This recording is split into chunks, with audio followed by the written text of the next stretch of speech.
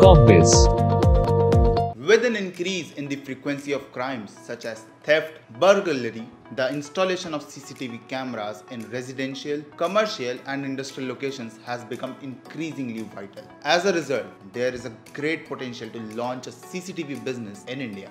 This is a service-oriented business that typically includes two activities. The first stage is to choose the right items for your consumers, followed by installing them and providing them with the right services and assistance at a reasonable price. Hello everyone, this is Yash Saxena and you are watching Corpbiz. In this video, we are going to talk about how to start CCTV business in India. Before starting any business, you should know about the scope and opportunities of that sector. With the increase in crime rate, the demand for CCTV cameras and other security appliances is increasing in all the sectors. The security camera service industry is one of the fastest growing markets in the world with a CAGR percent of 19. The major consumers are schools, hospitals, offices, traffic signals, banks, airports, shopping malls, residential complexes, railway stations, bus stops, etc. So, if you are planning to invest in an ever-growing market, then starting a CCTV business in India is a profitable idea. When you have decided to step into this CCTV business,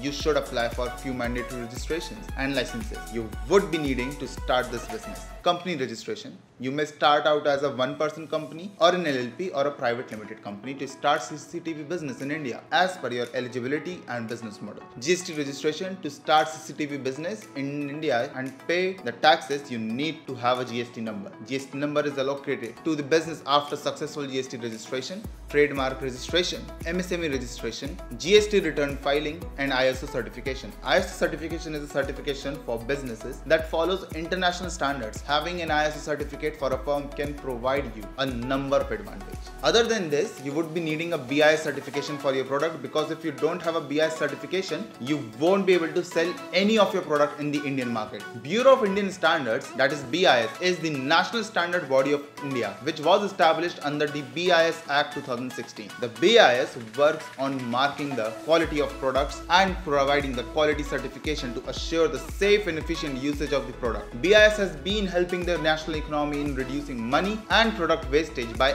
only allowing certification for good quality products which are efficient, safe and reliable to the consumers at large.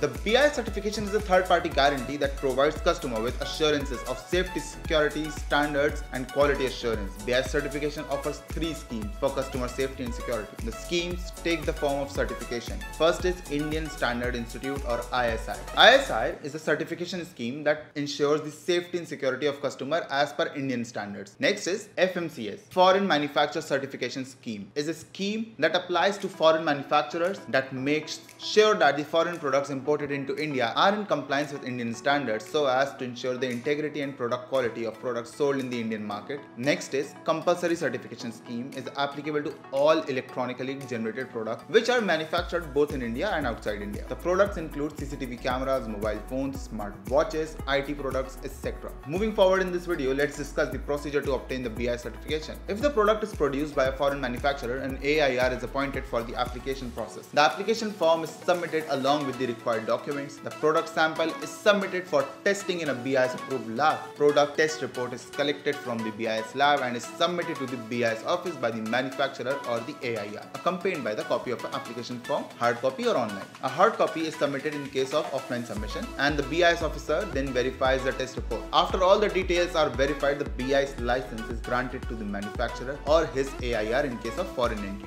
Now, as we have discussed the procedure, let me tell you about the documents that you will be needing for BIS registration for your CCTV cameras. First document is completely filled CDF-CCL form, duly filled BIS application form, business license of manufacturing unit, the scope of business license, ISO certificate of the manufacturer, marketing label, details of marking on the product, authorization letter, trademark certificate, trademark authorization letter, authorized Indian representative company registration proof in India in case of foreign manufacturer, photo ID of authorized Indian representative, authorized signatory, technical specification sheet of product, user manual, etc. The use of CCTV cameras has grown rapidly over the time. BIS has made it mandatory for CCTV cameras to be BIS certified in accordance with the Indian standards. However, for CCTV cameras with Wi-Fi access, a WPC certification is in addition to BIS is required. If the CCTV camera does not have a Wi-Fi feature, WPC certification is not required at all. As a result, before opting for a certification, a manufacturer must be